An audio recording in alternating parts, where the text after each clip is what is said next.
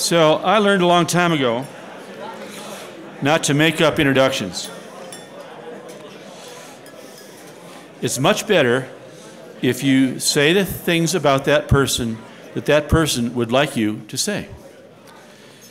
And I'm going to do that first, and then I'll wing it and embarrass Bill, and then he can come up and give a talk. Bill is based in London and joined Warburg Pincus in 1988. Prior to joining the firm, he was Executive Vice President and Director at Eberstadt Fleming. He's a Director of Magnet Systems, Nuance Communications, O'Reilly Media, and Rubini Global Economics. He also is a member of the Board of Trustees of Cambridge in America, University of Cambridge, and a founding member of the Board of Managers of the Cambridge Endowment for Research in Finance. Bill is a member of the Board of Directors of the Social Science Research Council, the Board of Governors of the Institute for New Economic Thinking, which is a really good thing, and the Board of Science, Technology, and Economic Policy of the National Academy of Sciences. He is the author, as we all at FIRE know, of Doing Capitalism in the Innovation Economy, Markets, Speculation, and the State, published by Cambridge University Press in October 2012. Bill received his doctorate in economics from Cambridge University, where he was a Marshall Scholar and was valedictorian of the class of '65 at Princeton University. So Bill and I are old friends, and Bill and FIRE people are old friends. Bill has been here more years than I can count. We all, I think, treasure the moments when we call it a conversation or an interview, but what really happens is I will turn to Bill and say, what do you think about risk?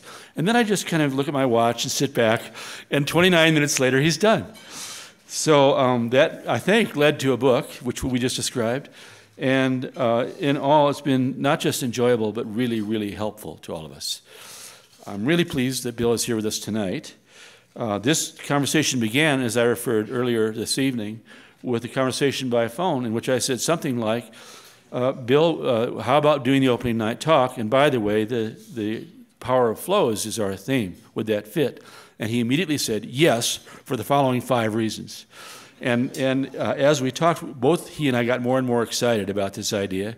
And I think, I don't want to oversell this, but he is about to tell you something which will really change how you see how the world works in terms of flow and other things.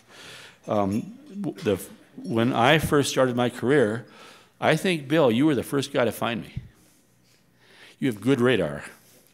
And I got this call from an AA in New York who became a good friend of ours saying, Mr. Janeway would like to have dinner with you. I had to figure out who Mr. Janeway was. And I said, well, that would be fascinating. I had, where and when? He's, well, in the Valley in 3 weeks on this certain. Okay, and we'll pay for your flight, and we'll bring you down, and we'll give you a hotel. Fine. I had no idea what was happening. I had never met Bill. But I thought, this is pretty interesting. So I said yes to all the questions, and I went down, and I met Bill. We had a wonderful conversation. We had a friendship ever since. And the first thing that happened after that, I think, was he invited me to keynote a Warburg Pincus event at, I think, the Rainbow Room. And I did that. And I'm really happy to be exchanging keynotes back and forth. So welcome, Bill.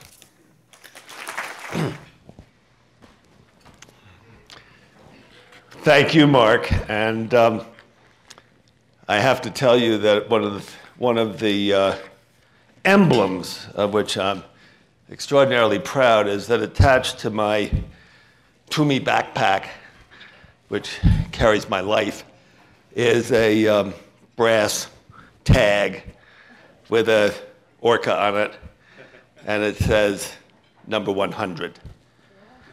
So we do go way back. And yes, Mark told me that the theme of this fire was going to be the power of flows. And so what I'm going to talk about, and in a sense I'm picking up on a remark that the Lieutenant Governor made a couple hours ago, the threatening power of flows, the threatening and disruptive power of flows. Flows that can overwhelm the capacity of the political process, of social institutions, of cultural norms to manage and to adapt to them. And we're going to test whether indeed the green button with the arrow going this way, does what it's supposed to do, and by God it does. So as Mark said, my academic career began and has returned to economics. And what I'm showing you here is a graphic that illustrates a remarkable understanding, a conceptual understanding that was forced by the breakdown in the early 1970s of the Bretton Woods system, which allowed individual nations to set their exchange rates with other currencies while maintaining their ability to establish monetary policy interest rates, credit conditions to their own requirements. And as the post-war era led to the first wave of deregulation, money started to flow. And the thesis that was defined as the monetary trilemma said basically this very simply. You can have a fixed exchange rate, fixed rate of dollar versus pound or D-mark or yen. You can have an independent monetary policy responsive to your domestic conditions. And you can have free capital movements. 2 out of 3. You can't have all 3 at once. Now, more recently, a great political economist called Danny Roderick, who's based at Harvard, has taken that first contradiction of globalization and asserted a second and a deeper contradiction of globalization. You can have deep economic integration between countries.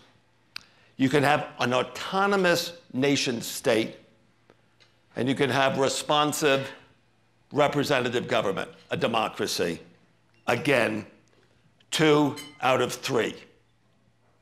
And the stresses of globalization that we are observing around the world reflect this political trilemma. These contradictions have been driven by enormous increases in flows enabled by radical reduction in friction. Radical reductions in friction produced by IT, produced by trading systems, by global supply chains, by information flows, and by the second great wave of regulatory reform that reduced tariffs, barriers to capital, and partially integrated global labor markets. Let me give you some illustrations. So this is trade. This is goods and services. From 1995, and by the way, this is World Trade Organization data. I will promise you, you will never see an asserted fact from me without a source. From 1995 to the global financial crisis of 2008, the value of international trade rose from about 20% of world GDP to almost 1/3. That's in well under 20 years. Now let's talk about people. This is UN data. Over the past 15 years, the number of resident international migrants, the people who are now resident, this is what you're looking at is to look at the change between 2000 and 2015. It's risen by 40 to 50% in each of these regions over the last 15 years. The 10 countries with the most migrants, the most resident migrants, are largely the developed countries, excluding Russia and Saudi Arabia and the Gulf, countries with representative democracies as their form of government. And again, note that it's the increase, the flow, that matters. And then finally, the flow of money, capital. Their change has been even more dramatic. These are comprehensive measures of international capital flows from the IMF.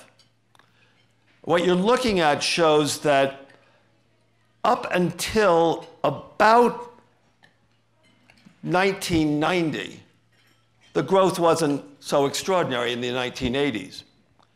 But between 1990 and 2007, there was an enormous increase in foreign direct investment, in portfolio investment, that's stock market, buying bonds and shares. Other investment is the most dramatic, that's bank lending. Those are credit flows. Right up until 2007, when the global financial crisis showed most dramatically what can happen when flows get out of control. Here's another way of looking at that data. This focuses on the cross-border claims that banks have on each other and the volume, the magnitude of those claims between the different regions show you the amount. The thicker the link, the greater the volume. So for example, between 2002 and 2007, that's just 5 years, US banks, the claims that US banks had on European banks rose from 500 billion to 1.6 trillion. Contrariwise, the claims that European banks had on American banks rose from $1 trillion to 2.6 trillion. It was these flows that froze in 2008-9 and produced the Great Recession. Now, let me remind you of the political trilemma. Deep integration of the markets for goods and services, the labor market, and the capital market internationally, autonomous nation states, and responsive representative government. 2 out of 3. Which one do you want to give up? So, these are the consequences as these flows in the markets of the global financial economy spill over into the political domain. So let's first look at the politics of rising imports. This is from a remarkable paper by a professor at Harvard named David Autor. He's a great scholar. And I'll read just a couple of fragments from it. We find strong evidence that congressional districts exposed to larger increases in import competition disproportionately removed moderate representatives from office in the 2000s. Polarization, this is the last sentence, is also evident when breaking down districts by race. Trade-exposed locations with a majority white population are disproportionately likely to replace moderate legislators with conservative Republicans, whereas locations with a majority non-white population tend to replace moderates with liberal Democrats. The economic argument for free trade goes back to David Ricardo. It's taken for granted in every economic textbook to which every child in the world is exposed. But the politics of free trade have been all too evident in this election cycle. Let's turn to people. The economic benefits of immigration. These are 2 quotes from studies by 2 think tanks that could not be farther apart politically. The Manhattan Institute, free markets all the way, hard right on virtually every issue you can think of. The Economic Policy Institute, on the other hand, the second quote, basically is a child of the AFL-CIO. Manhattan Institute says immigration benefits the economy and America must adopt more flexible immigration policies that spur growth. The Economic Policy Institute provides data. Immigrants' share of total output, almost 15% in the years of the Great Recession, actually larger than the 13% share of the population. In fact, the share of immigrant workers who own small businesses is slightly higher than the comparable share among US-born workers. The Manhattan Institute is at least as far to the free market right as the Economic Policy Institute is to the interventionist left, and they agree on the economic benefits of immigration. Now, this may surprise you. This is from the Pew Research Center. Most Americans agree. In 2016, this year, 3/4 of all those polled included a path to citizenship as one of the appropriate ways of dealing with increased immigrant population in the United States, up from less than 2/3 in the past 3 years. And by the way, a clear majority, a very substantial majority, don't want a wall. But flows matter. Let's cross the pond.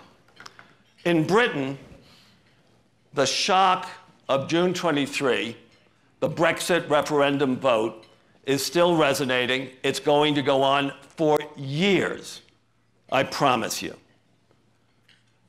The Economist did a very interesting analysis. They looked at the pattern of voting relative first to the proportion of the local population that were from abroad, that were not us, whether from Europe or beyond Europe, beyond the Channel. That explained nothing. London has by far the largest proportion of immigrants. Cambridge, among cities, my hometown, as Garrison Keillor puts it, Cambridge has an even higher proportion, voted overwhelmingly to stay in the European Union. It wasn't the level, it was the rate of increase. And if you were to, as I dare say these slides will be available, really look at the micro data embedded in these scatter charts, you would see that the correlation is between the rate of increase, even from a very low base, to a relatively low level that helps explain the vote to leave Europe. Okay, so flows can be disruptive. Flows can exceed the capacity to manage, mitigate, or adapt to them. But flows are not the only story, with all respect. Flows and stocks together. Now, this is the simplest imaginable element of a system dynamics model of a system. It happens to be financial system. Flows come in. No, I don't have a pointer, but you can see. Cash deposits come in, influenced by the interest rate, to a bank balance. Cash withdrawals for consumption or investment come out. If that bank balance is the stock that decouples the flow. Stocks have different names. They're called reservoirs when it comes to rivers. They're called reserves in the financial system. They're sinks, they're pools. They're places where flows can accumulate and create time, latency, for people to make decisions. Without stocks, flows flow. And when they accelerate, responses are driven immediately. holding stocks, such as holding inventories in business supply chains, is inefficient. It ties up capital. But it also makes the system more robust. Reducing stocks increases the efficiency of each unit, each element in the system. But it makes the system more fragile. This is what economists call a coordination failure, a problem of collective action. Now, people move in months to years, goods move in weeks to months, money moves in micro to milliseconds. The disruptive impact of that last movement was demonstrated to everyone by the global financial crisis. So nowhere are stabilizing stocks more needed than in the global financial system. Bank capital is the buffer stock that exists internally within the system to protect the financial system against shocks, economic shocks, financial shocks, political shocks. Bank leverage is the ratio of the bank's assets to that capital. What you're looking at here is a profile of the lead-in to, the moment of, and the response to the global financial crisis. Bank leverage went back in the 70s from around less than 10 times. That means the assets that the bank held, their value, could decline by more than 10%, and the bank was still solvent. In 2007, bank leverage reached 35 times. That's the flow of credit that I showed you in those charts linking regions. 35 times. What that means is that less than a 3% decline in the value of the bank's assets, and it's bust. That's what happened in the winter in September 2008. Now, for each bank in the system, the rational act is to increase leverage because it increases efficiency. Each dollar of capital supports more loans and other assets, generates more income in absolute terms, higher returns on capital. Oh, and by the way, yes, more bonuses. For the system, increasing leverage reduces its robustness, especially since bank claims are inevitably short-term and subject to rapid reversal. So there's a trade-off here. There's a challenge. Efficiency versus stability. This is from a report, a book that was just published by a set of extraordinary scholars, led by Marcus Brunemeyer, the director of the Bentheim Center for Finance at Princeton, on the Euro crisis, on the continuing on-again, off-again, latent, extreme crisis of the euro. And the key phrase here is this. Counterintuitively, they write, financial deepening via a partial removal of financial frictions may actually increase financial instability by facilitating excessive capital flows. This calls for a carefully thought through macroprudential regulation of financial markets. So, having lived through it, we're actually seeing that happen. We're seeing that happen through more or less coordinated action of central banks and regulators, the Bank for International Settlements in Basel. As you saw, that bank leverage is now back down to below 10 times. There is more stability and robustness in the financial system. But remember, we're not just talking about the movement of money. We're also talking about the movement of people. This is a snapshot of another buffer stock. It's the Calais jungle, next door to Eurostar on the French coast, just before the train goes under the channel to the UK. and there are flows into these stocks.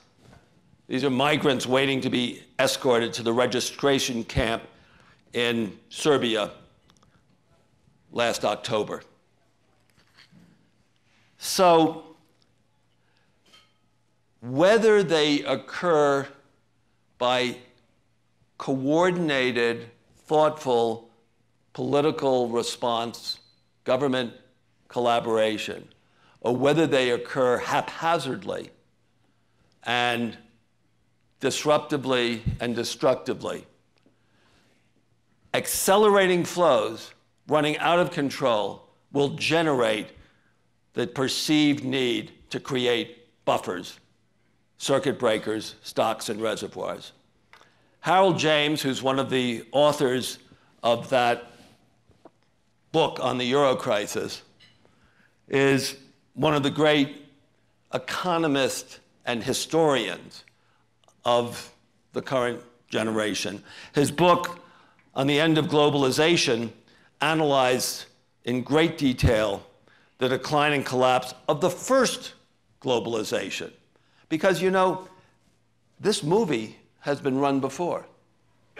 In 1914, in 1913, up until August 1914, the global economic and financial system had reached a degree of integration never before seen. This is when 1 million immigrants were arriving at Ellis Island a year in the United States, when the London and New York stock exchanges were tied together, and when the first opening up, thanks to technology, the steamship, the steel steamship, was bringing goods across oceans that had previously had minor flows of trade.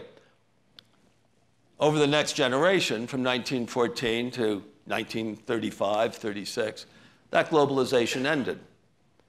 And what Harold is doing here is pulling out some lessons from that experience to where we are now. And he says the phenomenon of globalization has become a ubiquitous way of understanding the world, but people who use the concept fail to understand its volatility and instability. Globalization not only involves the international movements of goods, people, and capital, but also the transfer of ideas and technology, and I might add, legitimately and illegitimately. Globalization generates continuous uncertainty about values, both in the monetary and a more fundamental sense. It's vulnerable to periodic financial catastrophes which involve very sudden alterations of concepts of value. And what Harold is saying here is not just financial value, not just the value of an asset. And he brings this to a conclusion by saying politics and economics are inextricably and inherently linked, and politics provides an alternative to market mechanisms for the management of globalization crises.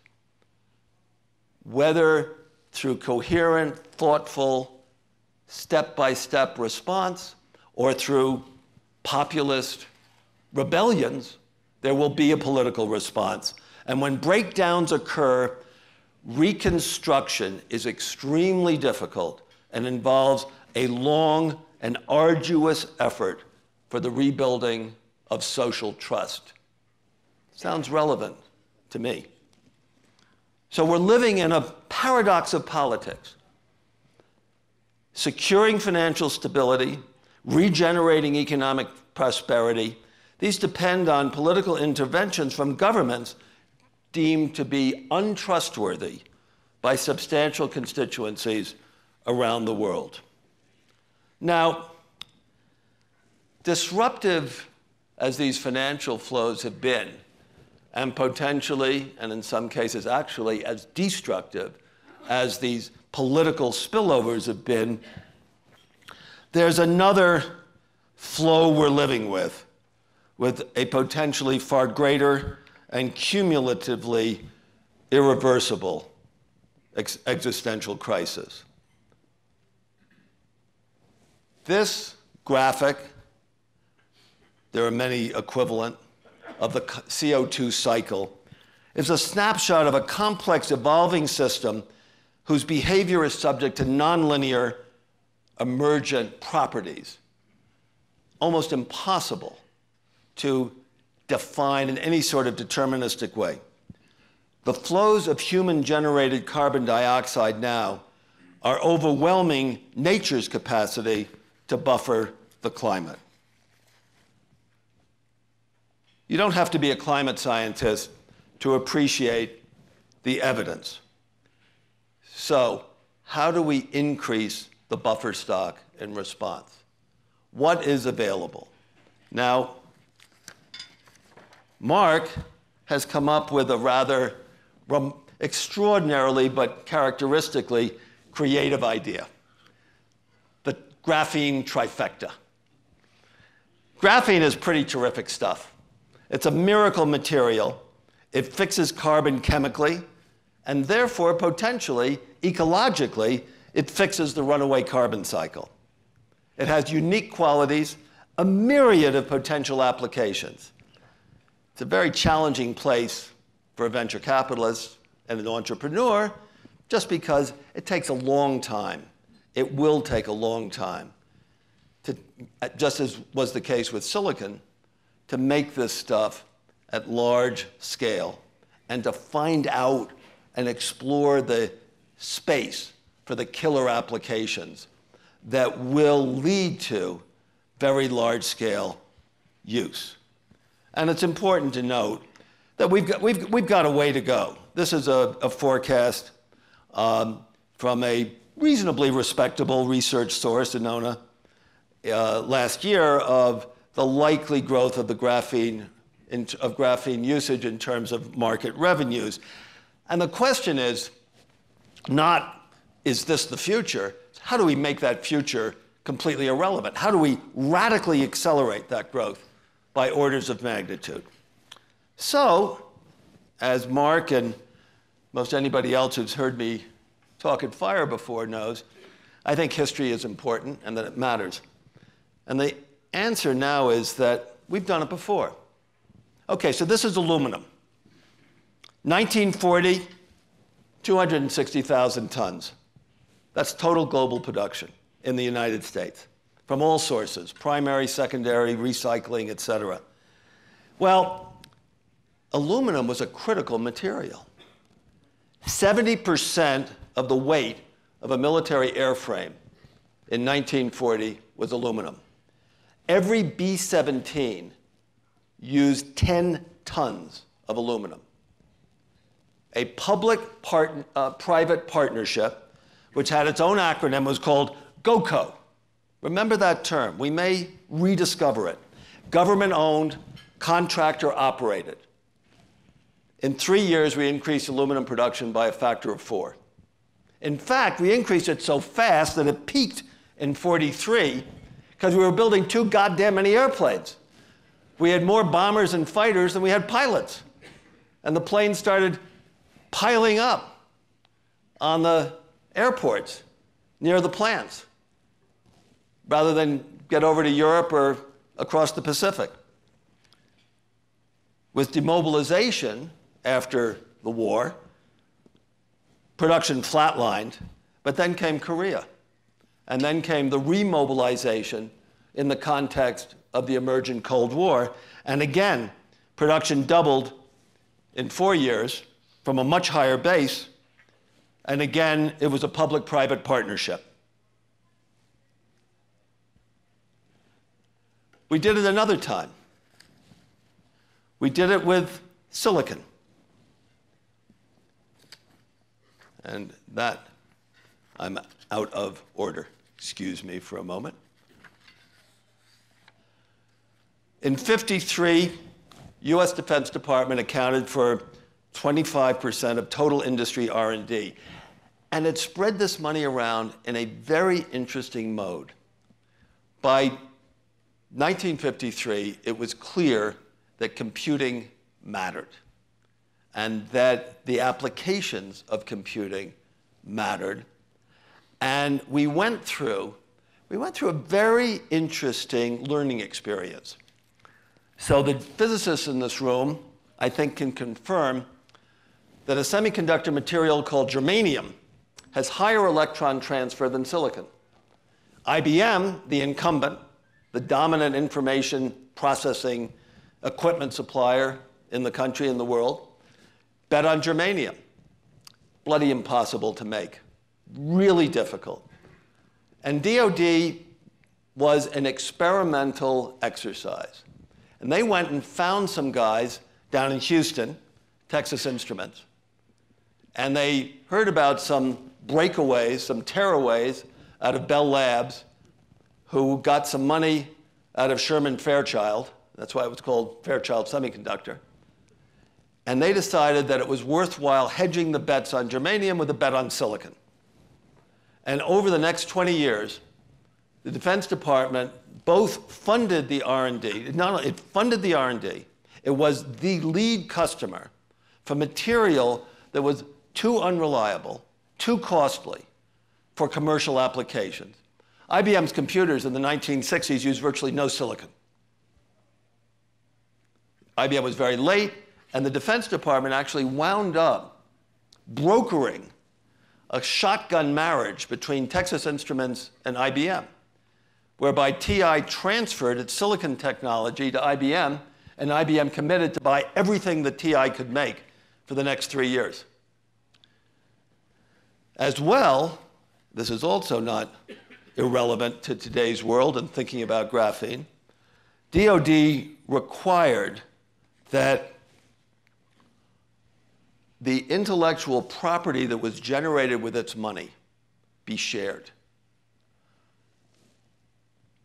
Patent owners were required to license on a fair and non-discriminatory basis their technology to others.